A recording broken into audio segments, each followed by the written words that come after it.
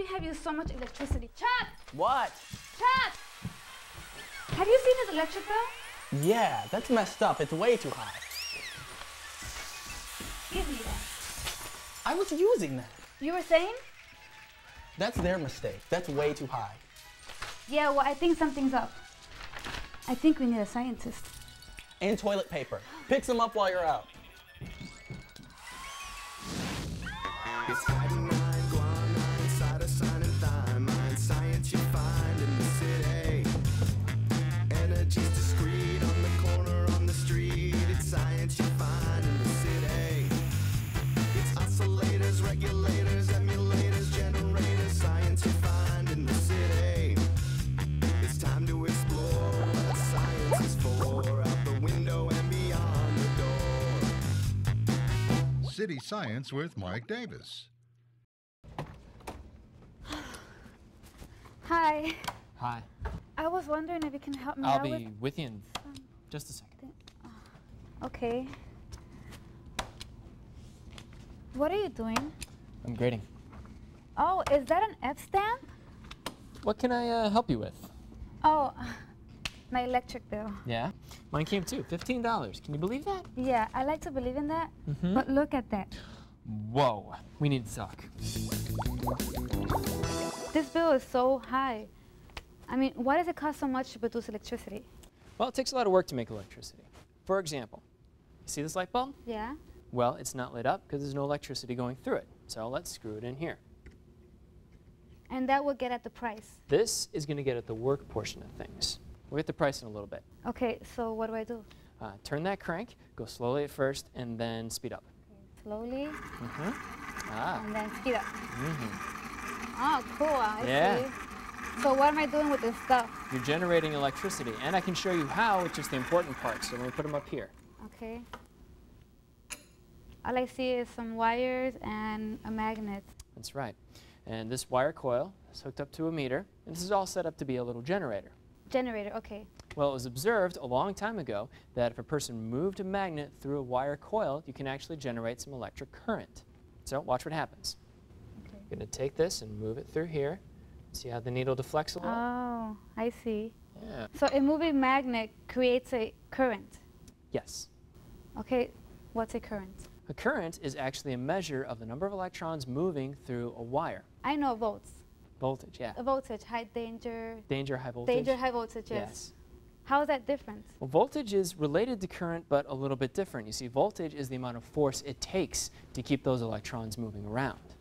If this is all it takes to light up a light bulb, why is electricity so expensive? I mean, I could do this all day. Oh, really? I'd like to put that to the test. Your voice changed. I'm a little freaked out now.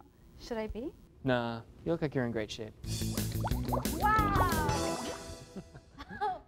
What are these bikes for? Well, let's see. Hi, Lee.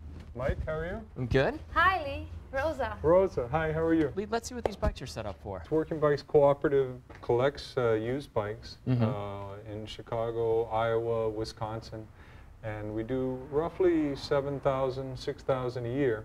We send them to developing countries. So we have partners in each of those countries, and they give away bikes. They have earn-a-bike programs. Okay. They convert bikes into these machines. And that's such a marvelous idea. What we have here is an exercise bike which will generate power to run either a sewing machine or a grinder. Can I try it? Oh, please. Would you please? Yes.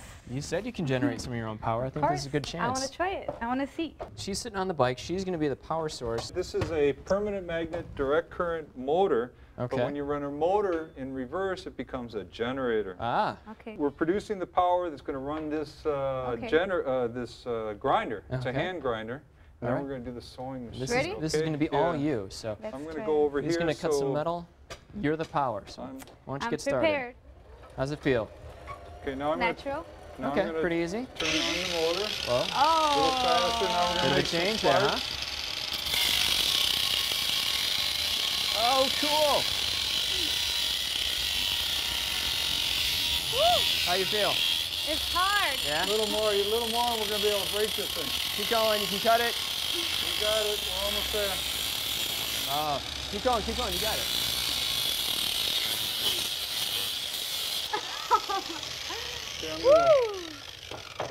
I'm gonna cheat on the rest of it. Ta-da! You provided the power to cut some of that steel.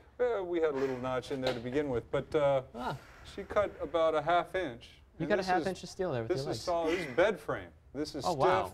This is really hard stuff. This was really hard stuff. How much wattage is a single rider producing?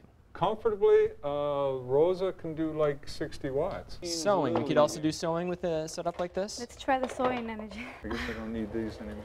No, you don't need safety glasses for sewing. Okay, so okay, the the light's came on. All right. We have ignition. This is not that bad. This isn't so bad. You could sew this way? I could sew. All right. Well, this is pretty amazing. You can actually provide power for your immediate needs. When we're talking about watts, that's just the unit of power, the amount of current generated in a certain amount of time. Voltage times current, yes. Okay, so we have that. Our electric bills, they come in like kilowatt hours, right?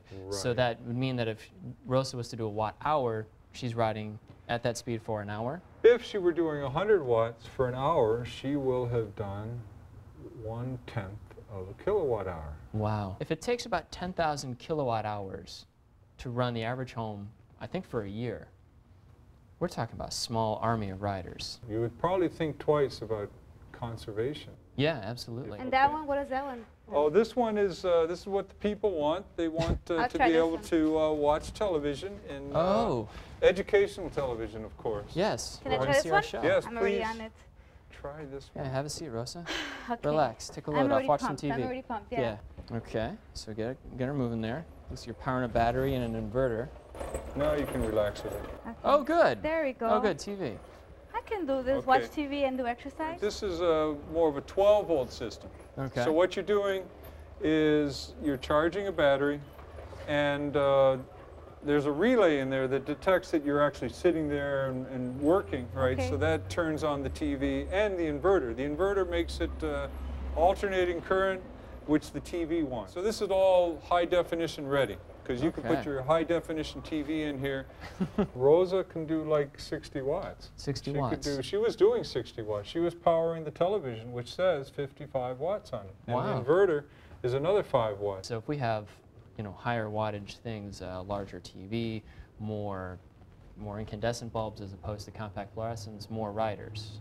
If we're to imagine doing it that way, and then, but if we start subbing out compact incandescents for compact fluorescents, maybe unplugging some things when they're not in use, conserving, we let some riders off the hook.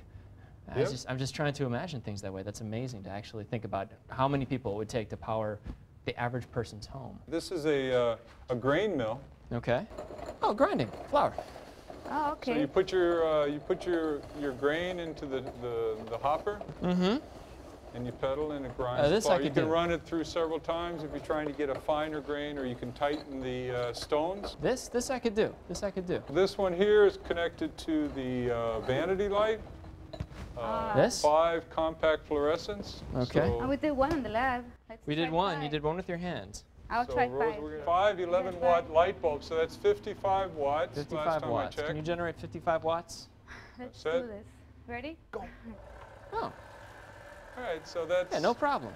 It's like the TV set was 55 watts, right? Okay. So what is this one set up for? Okay, this one, you got to follow the cable. I think it's connected to the LED street lamp, but This guy? it's easier to just get on and see what happens. Okay. Yeah. Ready? Pedal hard. Set, go. Good and hard. A little more, there we go. Oh, there it is. wow, Cool. that's nice and All right, a bright. little more still. More? Keep going. More. Okay, and then in here we got the ultraviolet water sterilizer. That's what this is? Yeah. So we have ultraviolet lamp Uh-huh. and LED street lamp. Both from at the same Department time. of Energy. Now, the water sterilizer, what would you do with this? Well, you're living in an area where you can't trust the water looks good. It's maybe rainwater, and you put it in the UV water sterilizer, and it kills everything. These are incredibly useful devices. I mean, we're surrounded by hundreds of them. How many do you have in this shop? Here we probably have 300-400 bicycles. We have drop-off locations all around the Chicagoland and Iowa and Wisconsin. You can find that information on our webpage, which is workingbikes.org.